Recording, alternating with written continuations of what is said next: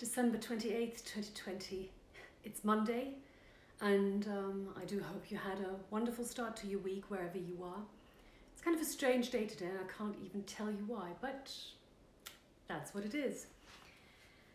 And Pulitzer Prize winning poet Lisel Mueller, who lived from 1924 to 2020, has definitely advanced to one of my new favorite poets during my 1 year journey of reading poetry, and for me of discovering poetry.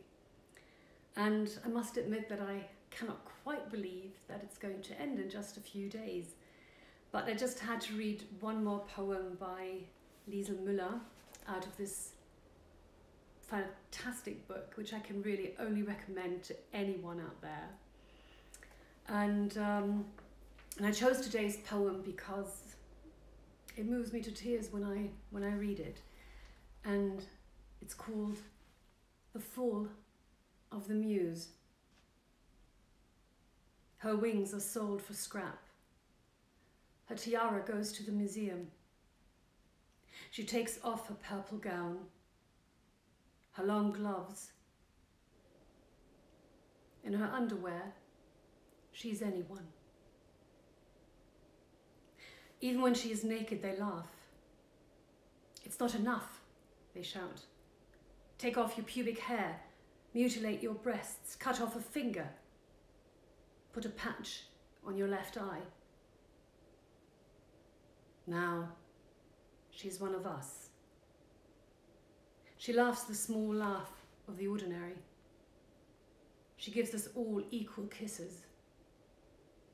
She counts her money at inaugural balls. She's searched at airports. She depends on sleeping pills. She betrays art with life. She lectures on the catharsis of drivel. She learns about the Mount Olymp from quiz shows.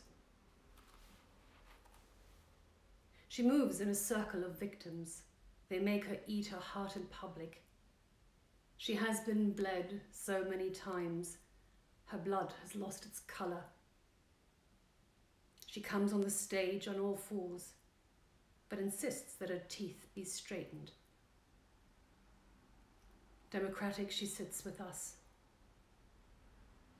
We share the flat bread of affluence, the suicidal water.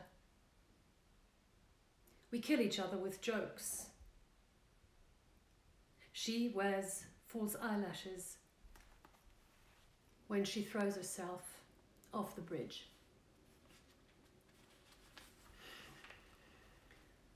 The Fall of the Muse by Lisel Mueller is, I think, an incredible poem about how the tight corset of society, or even people who claim to love you, put you in and make you, or try to make you, into somebody that you are, that is just not you any longer, but someone that is nicely adapted and fits in perfectly, fits with the needs of others,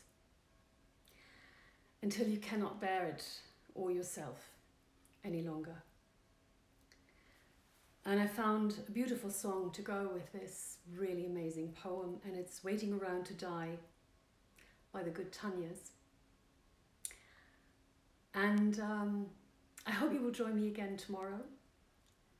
And until then, have a wonderful Monday wherever you are, and take care of yourself. Bye-bye.